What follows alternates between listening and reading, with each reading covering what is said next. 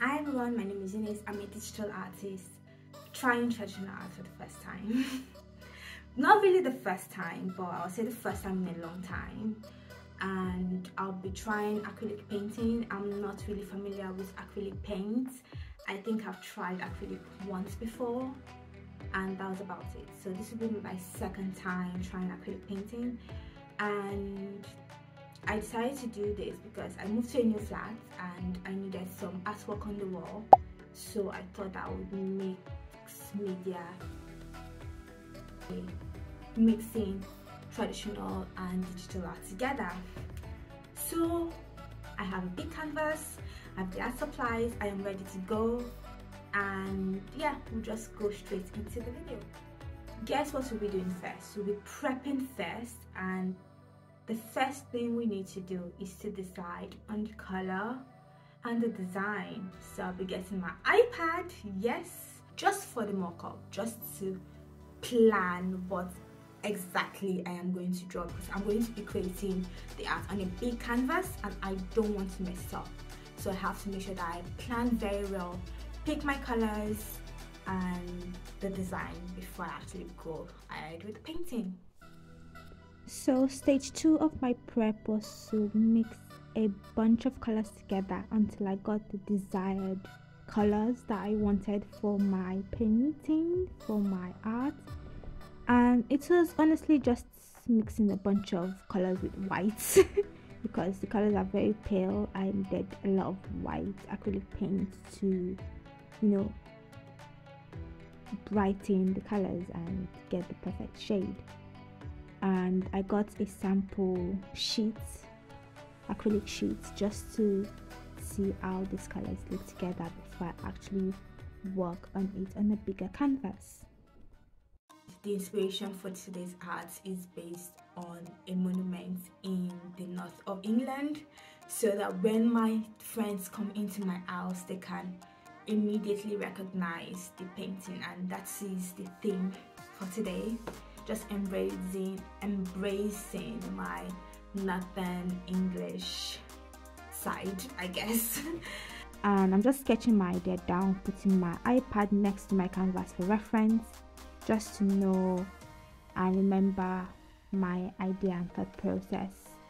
And yeah, I'm just adding the clouds, the sun and the shapes that I needed before I progress to the paint. And now we've started painting. Because I've selected my colors before, I mixed my colors together, I'm just going to lay them down straight away. I mix them with a little bit of water, but not too much. And I realized that throughout this process, I would have to end up covering my line work a bunch, but you know, you just have to take it as it is. That's one thing that makes digital art different from traditional art, because with digital art you can move your layers around and make sure that your colors, make sure that your line work is still visible. But with traditional art, the more you work on the art, the less visible the line work will be. But yeah, the process at this stage was still quite smooth. I think the most stressful part was actually when I had to draw the figure, the angel. So that was a bit tricky. If you're still watching this video at this stage, why don't you give it a thumbs up, and also subscribe to my channel if you're interested in digital art. My content is quite different from this, but you can check my other videos out to know what I create.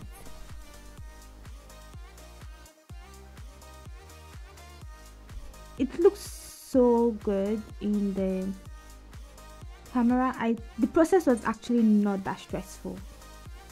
It's something that, you know, I still plan to do this again because it's such a soothing process. The process was very smooth. There was a lot of like errors and mistakes, but I didn't feel pressured to perfect every line, and yeah, it's just very therapeutic, I would say, compared to my usual work where I get very stressed. So maybe if I want to try more therapeutic artwork, traditional art is probably something to try more of for sure. some of you might ask, with me trying traditional art now, which one do I prefer more, digital or traditional? And I would say for me, digital art is just my go-to medium, and it's very hard for me to compare digital art to traditional art in my case, because obviously the style I've chosen for my traditional art is quite different from my digital art. So I would say that if I applied my digital art techniques, my digital art style into traditional art, I'll probably struggle a lot more than this simplistic style. But I still enjoy this process very much, and it's probably encouraged me to try a different style from my usual style, and I would enjoy doing that on canvases and with acrylic paint more than digital. So I'll say for this kind of style, I would prefer the traditional art, but with my usual style, digital art is definitely the way to go for me. So it's all about preference and what you like to draw, really. You guys should let me know down in the comments below, which one do you prefer, digital art or traditional art? This is the mess after I finished painting. This is why I hate traditional art so much. It can be so messy. But I'll clean this off, then I'll come back with a fresh face and show you guys the final result. Yeah, this is the final drawing. This is the final painting. I am actually impressed with myself. You know, I will give myself maybe like a 6.5 over 10. The reason why I mark myself down is because there's a lot of like texture, like it's not perfectly smooth. There's a lot of like mistakes and errors, and I feel like there's some parts that are not covered with the paint properly. That is the reason why I mark myself down. But like, I'm really pleased with the drawing. It looks like what I was going for, and you know, it didn't go beyond my expectation, but it also did not go below my expectation. So I'm pretty pleased with myself. Let me know what you guys think.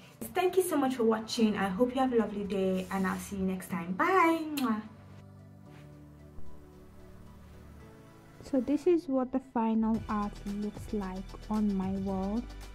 It complements my other artwork really well, so I'm really pleased with how it turns out, and the color is perfect. Like, I might not be an expert at mixing colors, but I think I did a great job here.